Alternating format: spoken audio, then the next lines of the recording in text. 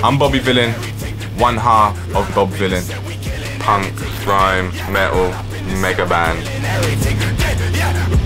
Growing up, grime music was the more prevalent sound. I didn't grow up around punk, but then when it was introduced to me, it was kind of like discovering more and more about it.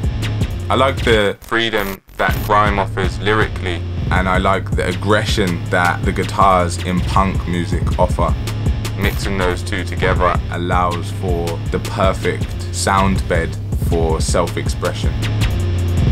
Because I come from like a production background, working by myself is not something that is foreign to me.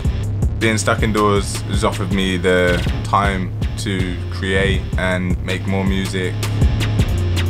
Expressing yourself, that's just the costume to let other people know what you belong to. I don't wish to belong to a certain group. I don't wish for you to put me in a box.